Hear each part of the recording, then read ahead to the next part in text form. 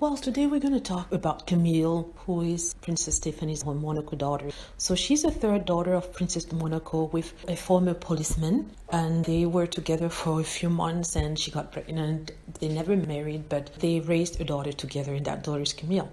So why am I doing a video on her? I'm doing a video on her because people have been talking about how a royal should behave, and especially with criticism towards Meghan Markle's behavior and demeanor that they deem not worthy of royalty. Now we have this Camille Gottlieb, who is part of the reigning monarchy or reigning principality of Monaco.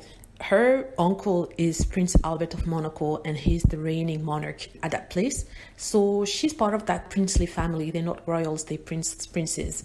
Now, she's been criticized a lot regarding her behavior and the fact that she posts most of her private life on Instagram, and she shows her world how she lives, and she presents herself in a certain way like young women these days. She's very sexy, she doesn't wear much clothing, so she's really much into showing her very sexy side, and she's not demure at all, which is what is expected from a royal person or a certain member of a royal family or a princely family. So people went to her Instagram page to criticize her, leaving messages saying that she shouldn't behave that way because she's a princess and yada yada yada.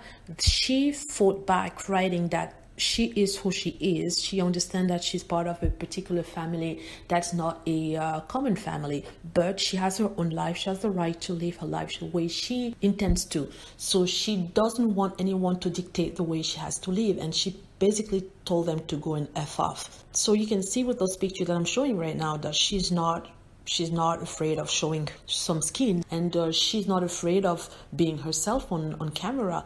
Strangely enough, no one in her family ever told her not to do that. No one in her family ever criticized her. Her family embraced her the way she is, and they accept her as she is. So it's not such a big deal. The Principality of Monaco have always been very open, always be very celebrity-like. They're not very judgmental, they're not very conventional in that sense. Maybe the parents before them, but now the new generation has decided to live their life the way they want to live it without being annoyed with tradition, or she just want to be sexy like any young woman of her age.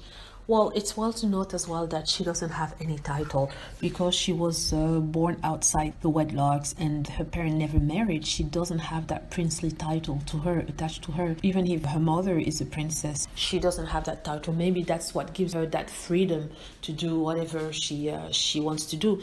But at the same time, if you can compare that to Zara Phillips, I don't think that Zara Phillips could ever be shown into those kind of pictures. Maybe when she was younger, she was doing things that were deemed not worthy of a royal, like having a tongue pierced and so on, but not to that extent.